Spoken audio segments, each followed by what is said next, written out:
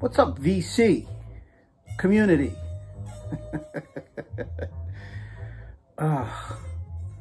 Well, today is Wednesday. It's March 3rd. It's a nice day, man. I didn't have to work. I had to go to the dentist. And they fixed me up real nice. See? So anyway, get out of my mind. Anyway, if you read the description of this video, it is my Supertramp digital collection. That means CDs, no vinyl. I already did that. And this will be a quick one because I don't have a whole lot of stuff, but I do have things that were released on CD that were not released on vinyl. So, of course, that means you get to see the whole thing, including the very first one, now that I know that this is the first album. All right. These things, when CDs became the product to push by the record companies, Supertramp's back catalog came out rather quickly. And so I picked them up real quick because I didn't know how long they were going to be out there for. But these were available almost right away, real fast. Like I'm talking about 87, 88, I think. Maybe, yeah, in 88. I think, I'm pretty sure these things came out right in 88 or 87 or 88. Anyway, it's just their first album. And it's a little bit more proggy than their later stuff. But, you know, it's good stuff. It's not the original lineup. If you watch the vinyl collection, you'll know about a lot of that stuff. I mentioned all the guys who were in the groups, in the lineups. There's only 4 people in here. There's nobody, oops. It's not 5 people. It's just 4 people. And, but it's a good album. It's pretty good. I actually listened to, after I did the vinyl collection, I listened to both the first 2 albums, and they're actually really good records. They just didn't go anywhere because that's like how the music industry works, man. If they're not pushed, they don't go anywhere, and that's what happened. But anyway, that's the first album. Here's the second one. Kids, Cover Your Eyes. For some reason, the booklet's in black and white, whereas the LP is in color. So I have no idea why, because the that tattoo looks a whole lot more magnificent in color. Everything else looks about the same. Anyway, it's another good album. Different back cover. That was a gatefold, so this is inside the gatefold. This is the front cover. It does grab your attention, right? Of course. Okay, here's their third album, Crime of the Century. And great album, right? School, Bloody Well Right, Hide in Your Shell, Asylum, Dreamer, Rudy, If Everyone Was Listening, and Crime of the Century. And this is what kicked them up the charts, man. They started really getting a lot of attention from this album because it's a great fucking album. It is better than the first 2, there's no doubt.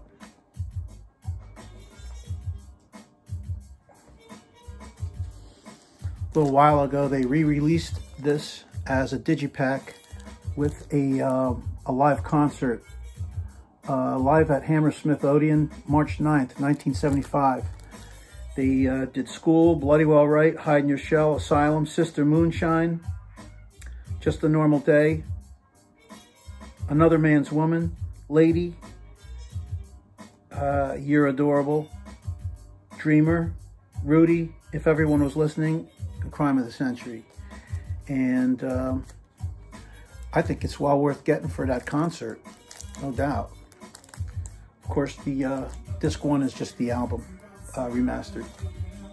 2014 release, so it's probably remastered in 2014 or 2013.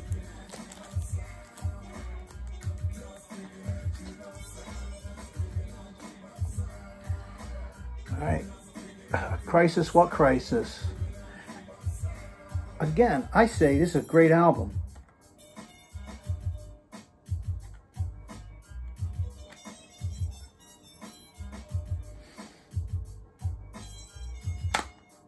Yeah, this is a great record, man.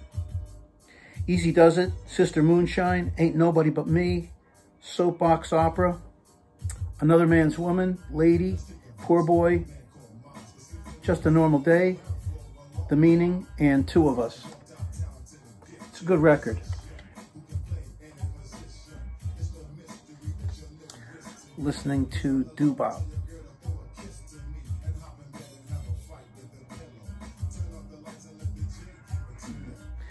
Here's a, what do you call it? An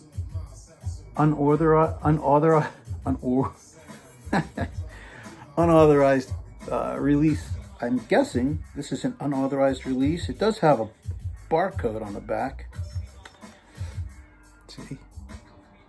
Makes it look authorized. Is everybody listening? And this is actually a concert from Cleveland, Ohio, '76. Wow, they don't have the exact date. It does say licensed from A&M by special arrangement with Universal Music. Special markets. Special marketing.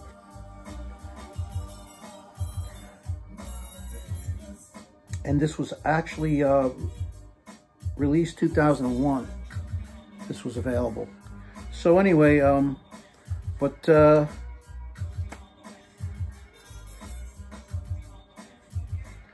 great show, man. School, Bloody Well Right, Hide in Your Shell, Asylum, Sister Moonshine, Just a Normal Day, Another Man's Woman, Lady, Dreamer, Rudy, If Everyone Was Listening, and Crime of the Century. That lineup is awful close.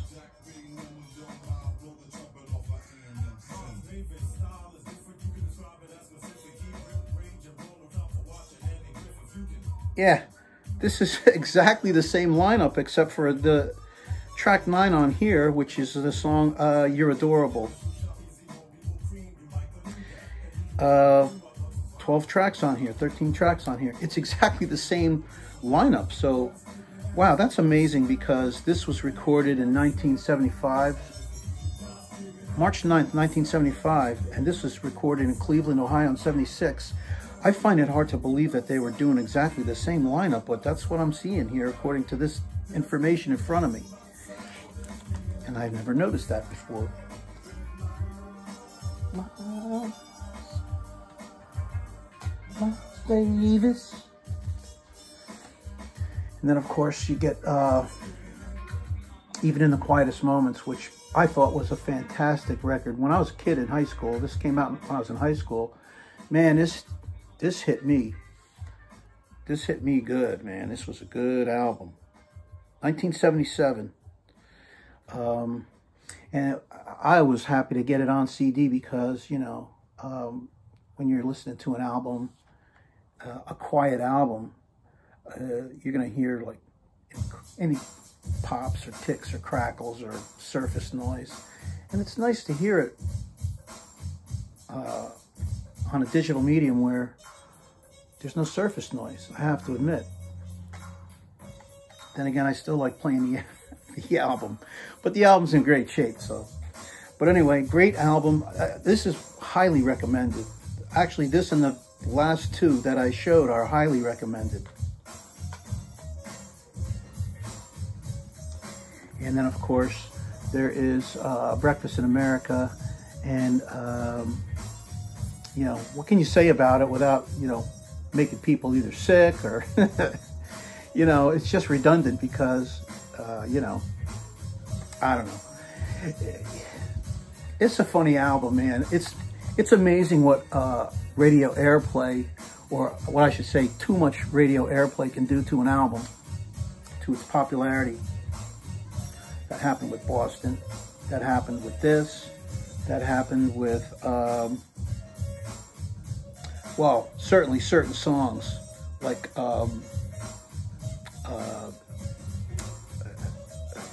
Stairway to Heaven, and what are you gonna do?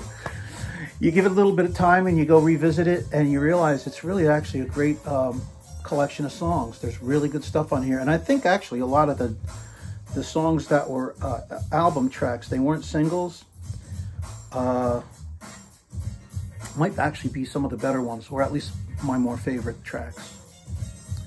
So, like the Logical song. And it's a good song, but kind of poppy. Anyway, what can you say? Haha, look, there it is again. Well, of course, because they had to remaster this. They did that in 2010. And, excuse me.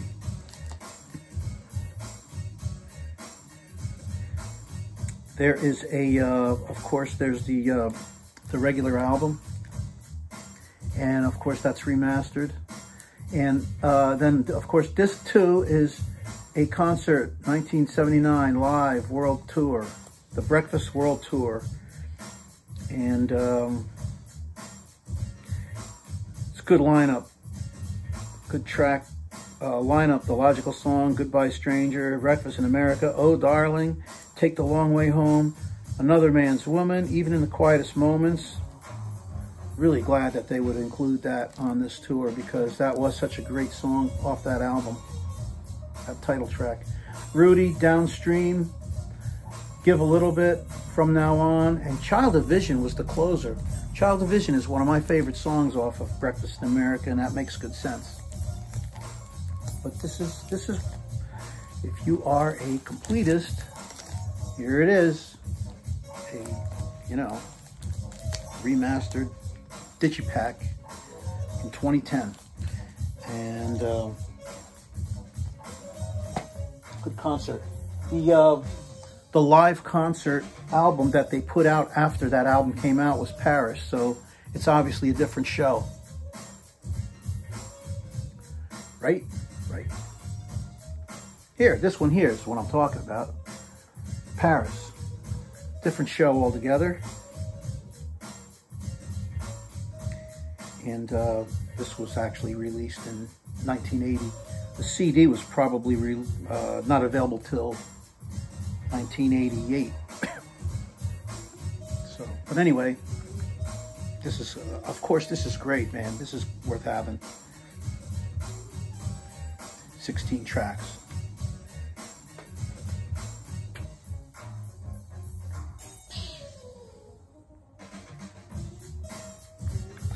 And of course, Famous Last Words. All these CDs that were released back in, you know, they started pressing these in 87, 88, and they, you know, put them out. No extra tracks or nothing. Certainly not.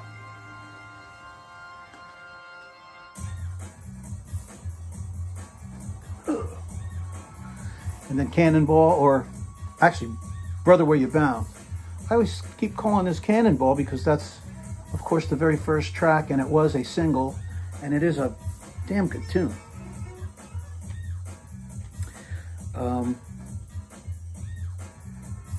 But anyway, great album. This is the one that came out after Roger left.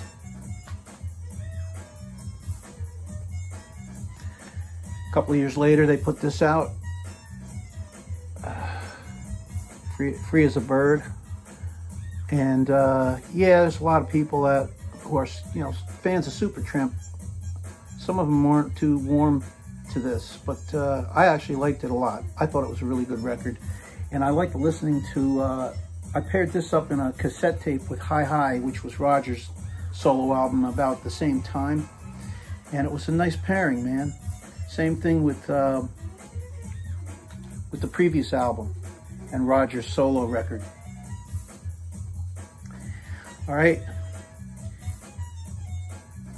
Here's this album, Live 88.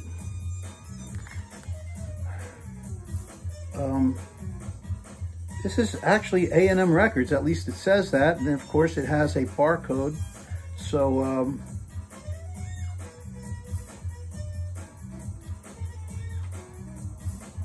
this actually was pressed in West Germany, and I think that's where this was released.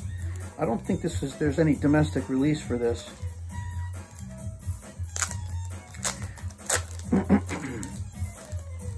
So this is a concert. Roger's not with them, of course. And yeah, live in '88. Let's see if I can find out what the date is on this thing. I'm pretty sure it's in, I read this book, and I can't remember it, but I read it.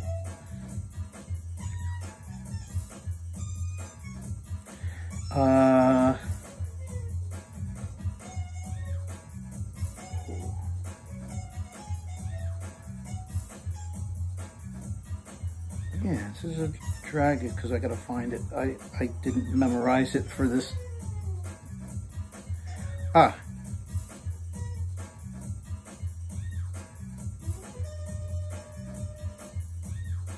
Looks like.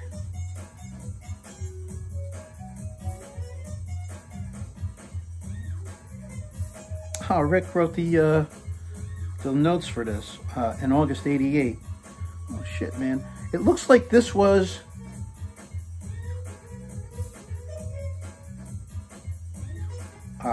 yeah, here's what they did. They were touring in '88 and they went down to Brazil and played, and then they went to Canada, played in Winnipeg. And it was a short break, and it was over to Europe for the major portion of the tour. About halfway through the European dates, I began to realize this was probably the tightest Supertramp band that I could remember. I suggested as an experiment that we record some of the shows using a simple 2-track tape recorder plugged directly into the mixing board in the hall, as opposed to the more traditional 48-track mobile recording truck. No special producers and no additional engineers. So it's a raw recording. Direct to 2-track from the deck. I'll tell you what, man, I have no problem with that, and I wish that more artists would go ahead and do that, because a lot of times you catch some really great stuff. You catch some great performances, and you don't have to go all nuts and do the 48-track thing and mix it all down. If you got a good guy working the sound that day and it's going directly into the board and the board's going directly into your 2-track stereo tape, you might capture a nice show. And this is exactly what these guys did. Now, included for the first time, I can tell you what the track listing is, but I'm looking for.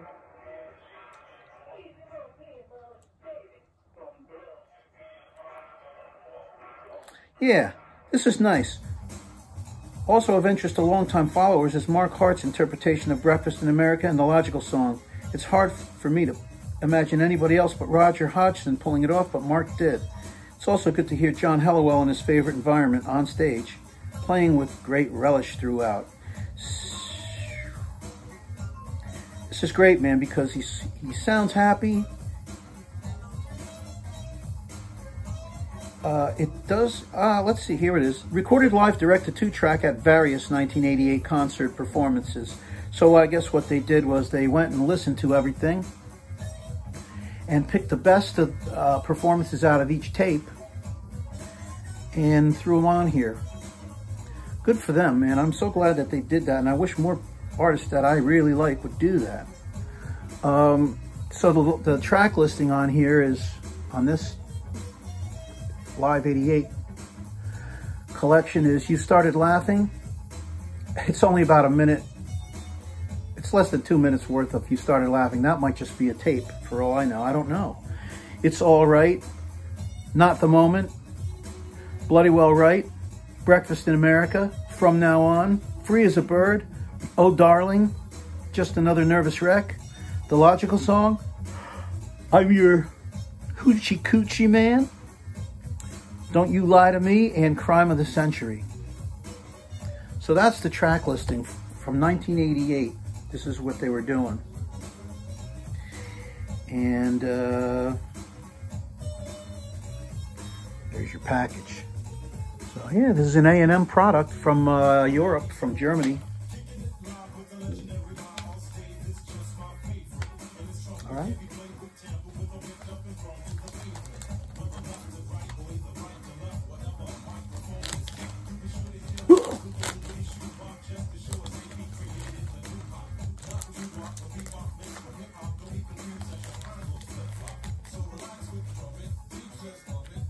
And don't you chump it. All right. And here is Supertramp's next studio album, Some Things Never Change. I was excited. I remember when this came out, I was really excited. But of course, Roger's not on it, and that's always a drag. It's like 10cc, man. You want Godley and Cream and Eric and Stewart to all be together. And you can't have that, so you'll take the next best thing. And that's not so bad either. This is a interesting album. I need to listen to this again. When this first came out and I picked it up, I remember going home and checking it out. And I liked what I heard. And I've listened to it maybe one other time. I definitely need to spin it some more because I can't remember it. I just remember liking what I heard when I played it. Anyway, there you go.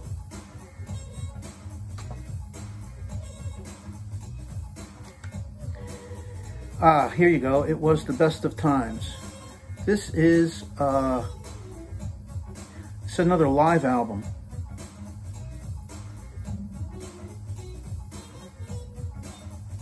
And this is another import. Another import.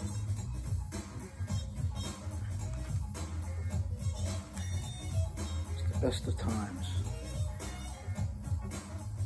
Let me see if this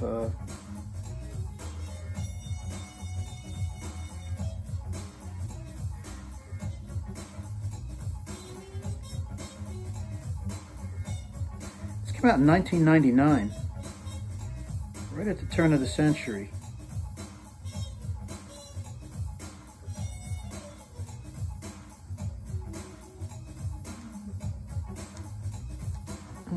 I am not seeing a territory listed, but it is EMI. It's on EMI Records, which is strange. You'd think it would be on A&M Records, and nope. EMI.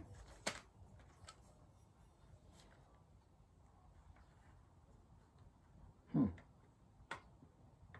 about that, you guys?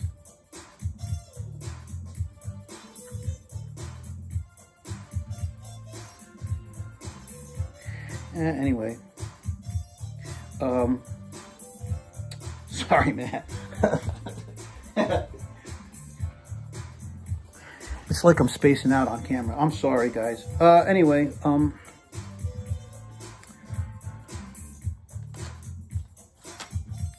find out what the date is on this recording. 1996. Oh, they signed with EMI Records back in 96. So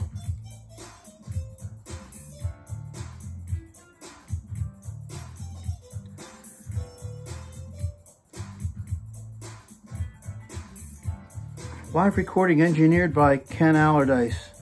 That name sounds familiar. Rick Davies, January 1999 is when he wrote these liner notes.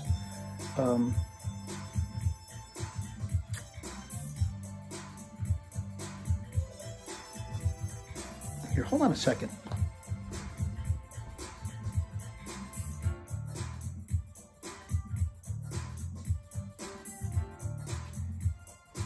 Recorded at the Royal Albert Hall, London, September 19th and 20th, 1997. So it was a London concert, 2 London concerts that they recorded. September 19th and 20th, 1997. okay? So that's where these tracks come from. And if you want the track listing, it is, oh my God, it's you got all the space. Make this font bigger. It's a hard world. You win, I lose. That's on that last album. Listen to me, please. Ain't nobody but me. Sooner or later. Free as a bird. Cannonball. From now on. Breakfast in America. Give me a chance. Rudy. Then downstream. Another man's woman. Take the long way home. Bloody well right. The logical song. Goodbye stranger. School. And the light. Don't you lie to me. And crime of the century. Good way to end that bunch of shows, huh? Crime of the century. So anyway, there you go. It's a 2 CD set. I think that there are other versions of this that are compiled down to 1 disc. But I didn't want that. I wanted the 2 discs. I want the whole damn show, man. So there it is. And here is their last album that they released,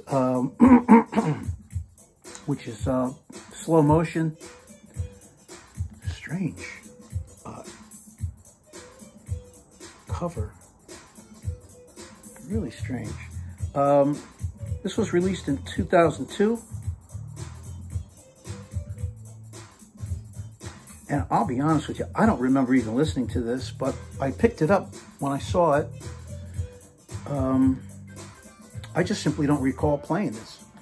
I probably spun it once. But we're talking about almost 20 years ago when this thing came out. So I just simply don't remember it. I don't even know what to say about it. Rick produced it, co-produced it with Jay Messina and Mark Hart. So Mark Hart's an integral part of the operation with Supertramp. This one. And the last, but not least, what do they call this? Retrospectacle. Yeah, the Supertramp anthology. If you are a Supertramp completist and you don't have any other singles, this certainly is going to be one of those ones that you're going to want to get. Because tracks 3 and 4 are Land Ho and Summer Romance. They're remixed. The remixed versions from what was released on single years and years ago, back in '74, but at least they included them on here.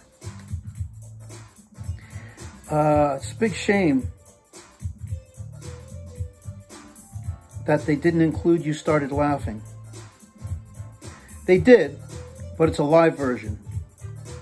I think that was a real lost opportunity to give you a complete collection, well, to allow the Supertramp collector to score all the studio material on a, you know, on a couple of discs, because that is only available on that single B-side. All right, so, but anyway, there you have it. Yeah, they included stuff from some of these later albums. Here, Overuse is one track that they included. Is that on here? Yep. Overuse from here, from this album, and it's on here. So it spans their entire career, basically. Yeah, Shirley is this first track, and that's from their first album. Right? So anyway, that's it, man. Hope you got something out of that, and I will see you next time. See you, bye.